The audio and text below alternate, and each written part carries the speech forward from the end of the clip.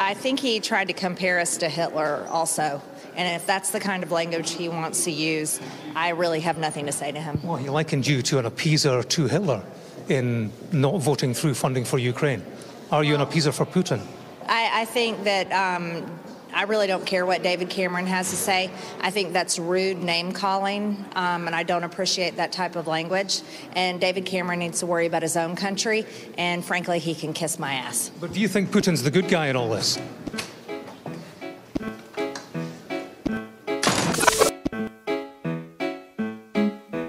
Do ba do ba do ba do ba do ba do ba do ba.